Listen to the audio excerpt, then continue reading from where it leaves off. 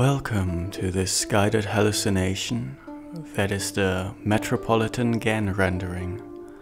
The specific GAN model on display was trained for about 15 GPU days, and the video on screen was rendered with a smoothing of 3 seconds, a duration of 60 seconds, and a truncation of 1. This will be our base video that we use as the comparison for the other parameters, as this video is a bit of a follow-up to my previous video on rendering with Stylegan2, in which I showed how the Flicker Faces HD model can be rendered with different parameters. I'm going to keep this base comparison video in the top left.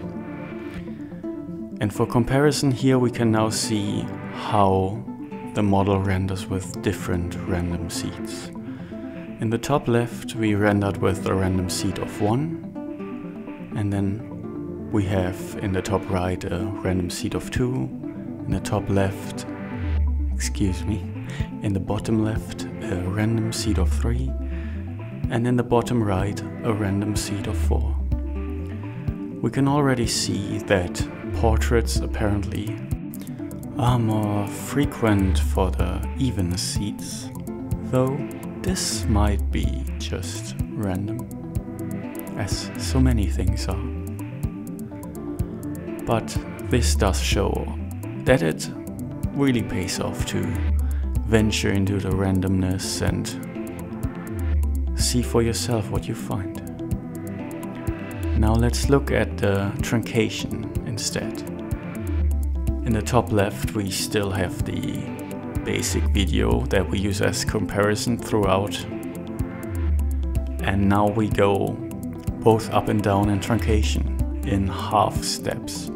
So in the top right there's a Psi of 0.5, which is somewhat less changing, and in the bottom left we have a Psi of 1.5, and in the bottom right a Psi of 2.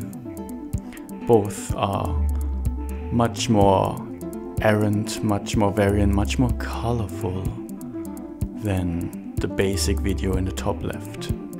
So if that's an effect you're looking for, you should play around with the Truncation Psi above 1. While if you're searching for something more stable, maybe try a Psi below 1. Here we look a little bit closer at small truncation size, specifically in the range from 1 to 0.1.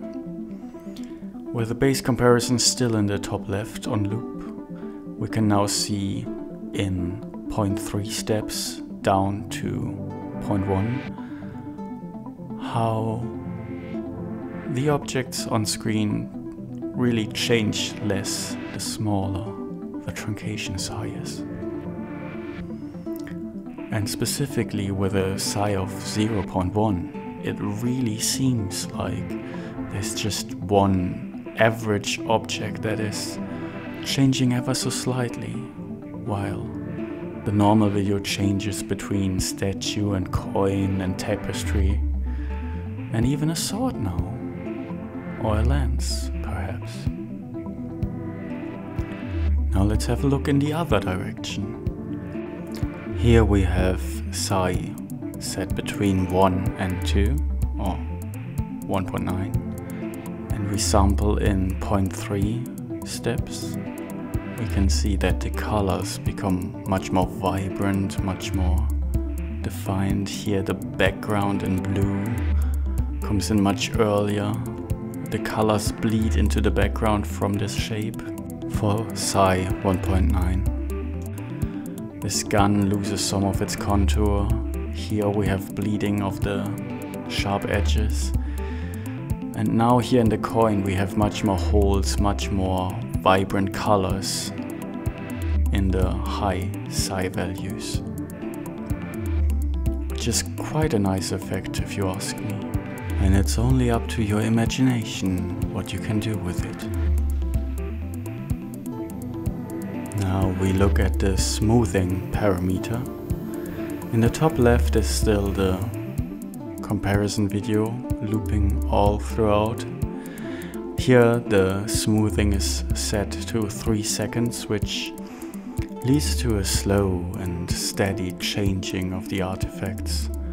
And we can see the lower the smoothing value is set, the faster our objects morph between each other, where we have a very steady slow morph with all the transitions visible.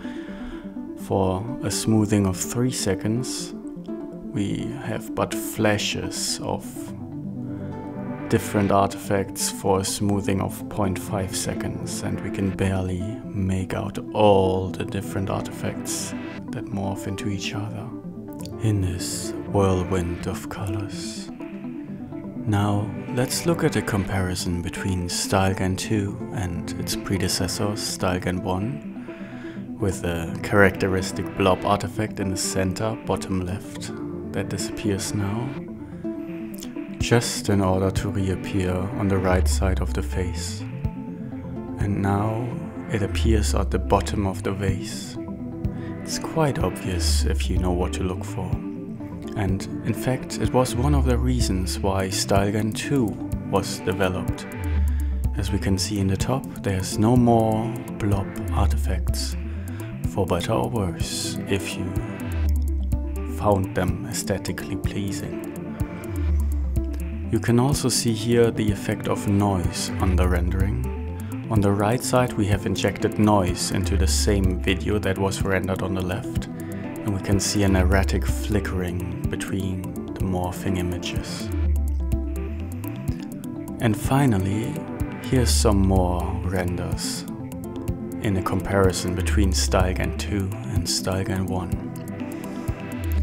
Unfortunately, I can't synchronize the random seeds across models, since these were completely differently trained, but it still gives a nice sample of possible artifacts that both models can render.